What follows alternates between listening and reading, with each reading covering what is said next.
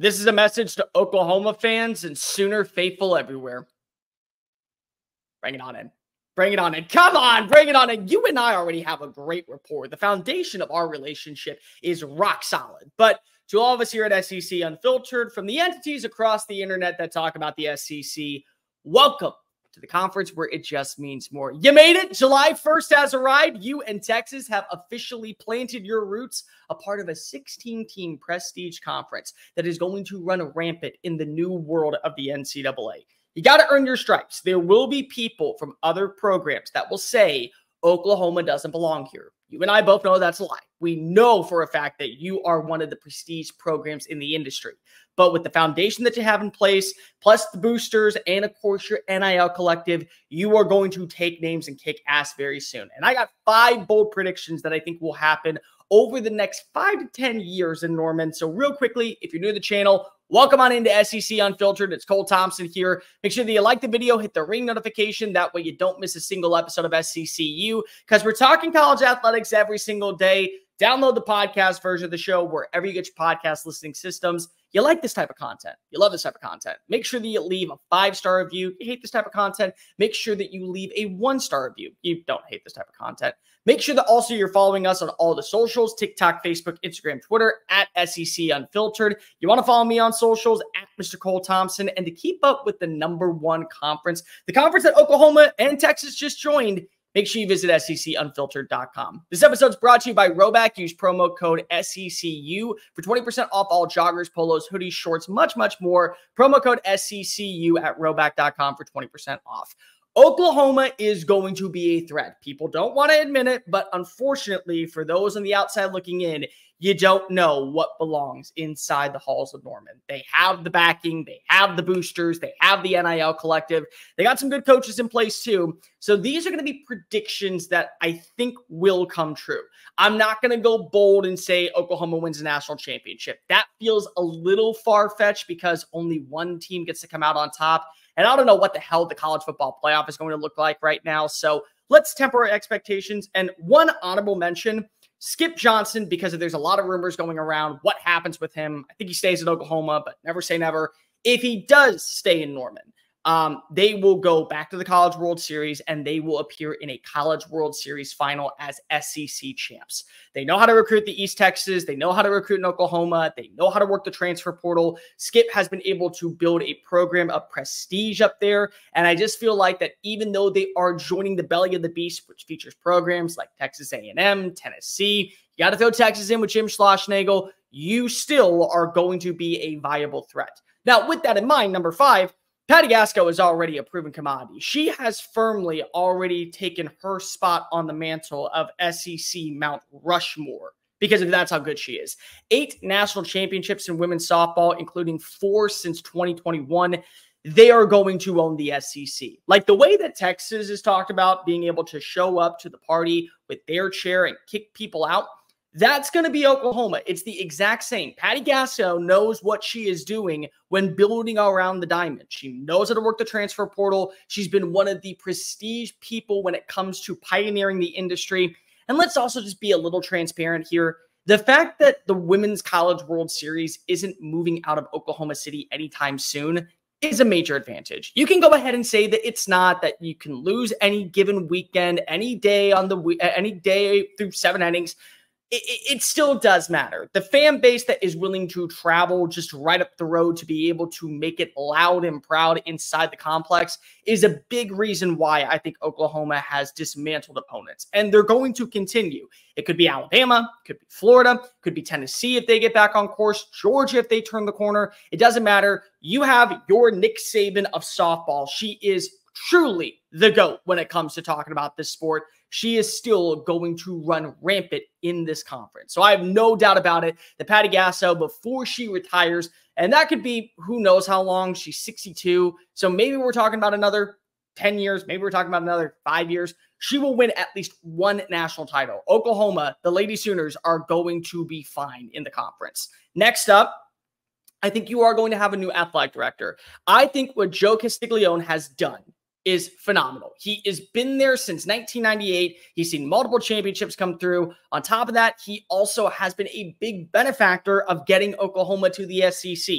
Him and Chris Del Conte were working behind closed doors to guarantee their spot in the makings. And I know that they are in great hands moving forward because of what Castiglione has done, especially when it comes to the resources, his ability to work with NIL collectives, his ability to be able to build a backing of a fan base that wants to commit to their program. Oklahoma's got it made, and largely due to Castiglione being the guy. But you have to realize right now, he is going to be, in the next 5 years, 71 years old. 71 is a challenging age. Yes, you can talk about what Scott Woodward is. Yes, you can talk about Greg Byrne. You can talk about where these athletic directors rank Chris Del Conte. They're all getting up there in age. But at the same time, when you've been running the same program since 1998, once you start to see the fruits of your labor reach its pinnacle, like maybe going to the NCAA Final Four in women's basketball or men's basketball, or going and winning a college World Series in baseball, or going to a national championship in football in the SEC with the resources and the benefactors that come involved with it, you think that right now you are going to be in a great spot. So I just look and I say to myself, as much as I would love to say he is going to be around for the long term, age has a factor, longevity has a factor, change is inevitable. It feels like Castiglione will not be here by the time that you celebrate a decade in the SEC. Maybe it's a little longer than 5 years. I'll give you that, but I don't know if it'll be a full decade. Number 3, and this one is probably the closest one, Porter Moser will not be the coach, but much longer. So Moser, my apologies, I didn't say Moser. God, I gotta get that one down. Is 54-45 in Big 12 play. He has yet to be to an NCAA tournament, and the highest that they have finished in Big 12 play is 7th. Now, let's just go ahead and get this out of the way. The Big 12 is not a slouch when it comes to basketball. They aren't. Kansas exists there. Houston just joined the party with Kelvin Sampson. Baylor with Scott Drew has been consistent. You also got Iowa State that's been scrappy. West Virginia's been scrappy. There's been some good programs. Oklahoma State's had its few years. So you can't say that there are reasons to doubt Oklahoma making the jump over. But the SEC is a gauntlet. I mean, it is. Like, the Big 12 is good. The SEC is good. One is great in the postseason. One is hit and miss. Texas A&M is really well put together underneath Buzz Williams. Alabama out of nowhere with Nate Oates feels like going to be a front runner and contender for years. Auburn's got Bruce Pearl. Rick Barnes hasn't gone anywhere. In fact, he's gotten better since arriving at Kentucky and Knoxville. You also got to throw in what John Calipari is going to do at Arkansas. Florida's been consistent. LSU does not stay down and out of the count for a long term. And this is Oklahoma that we're talking about. They want to be prestige. They want to be a part of the conversation. They want to be in the mix alongside Texas, alongside Alabama, alongside Auburn. They believe that they're that good of a team. So for Moser, as much as you got to understand, he may get you to a 20-win season next year. You may feel good about where he is bringing the program's direction, especially after what he did during his time at Loyola Chicago. But in the belly of the beast of the SEC, where money is going to talk, the buyout is not going to be as expensive because of what you will get in media rights contracts. If he does not have a substantial year, and it doesn't feel like Oklahoma is trending up on the hardwood, he's probably going to be out of a job. And who's going to be his replacement? I don't like playing that guessing game. Like Florida Atlantic's coach that just got hired not too long ago, the guy who was at St. Mary's, not St. Mary's, what was it? The Peacocks. Why am I blanking on that one? Who got to Seton Hall. Like, those are things that just happen because if they go on runs. So I don't like to go and pigeonhole myself and say, this guy is going to come out on top, because it would be wrong. Next up, there will be a player from Oklahoma's offense that makes it to the Heisman Trophy presentation. I believe that wholeheartedly. I truly do think that now that you're bringing in Seth Littrell, you will get a quarterback. And let's just be real, it's going to be a quarterback, because usually, unless there is some reason that we look from the outside, quarterback award, it's always going to be that way. The fact that you're bringing in Seth Littrell, who I think is a great fit for what they want to run underneath Brett Venables, is going to be a blessing in disguise for Jackson Arnold. He may not be the guy. You may have to look at yourself and say, well, Arnold's going to be here for the next 2 years. We may not be up to par to where we are winning 11-plus games. We are winning 12 games a year. We're competing for national championships. So it may be someone else. It could be very well Jaden O'Neal, who's part of the 2026 class, part of a top 3 recruiting class right now. It could be a transfer. Like, it literally could be you get Dylan Gabriel 2.0, but instead of him leaving Norman for his final season, he comes to Norman for his final season. And the roster is really well built, and the offensive line is stable underneath Bill Beatonbow, and they end up terrorizing everybody. And because they're on the main stage and they're a big-time brand, Oklahoma punches its ticket deeper and deeper and deeper into the playoff conversation, thus elevating the stats. But I do think that Oklahoma will be able to hold its own in football. I do think that Jackson Arnold is going to be a front runner after this season who take over the mantle as QB1 in the SEC. And it would be wrong to not say that. Think about this for a minute. Graham Mertz is going to be gone from Florida. That does also include potentially Jalen Milroe, Carson Beck, Jackson Dart, all at their respective programs. Brady Cook is not going to be in Columbia anymore. You don't know what you got in Connor Wegman. You don't know what you have in Taylon Green out in Arkansas. You don't know what you have with Peyton Thorne, and he's gone after this year. So really, it comes down to potentially him and Nico Iamaleava as the front runners to take over as QB1 in 2025, just simply based off of productivity. And maybe, just maybe, that's the conversation we have with Jackson Arnold making it to New York City in 2025, potentially also leading into the #1 thing. And this 100% I believe is going to happen, Oklahoma fans. So if you've stuck with me this long, strap in. Oklahoma will win the SEC. They will be the #1 seed in the college football playoff, and they will win multiple playoff games. I will not go and say that they will win a national championship. I will not go to say they will make a national championship. That would be basically writing a death sentence for myself for Bad Take Boulevard whenever it doesn't come true, if it doesn't come true. But you got to realize something. You know this as well as I do.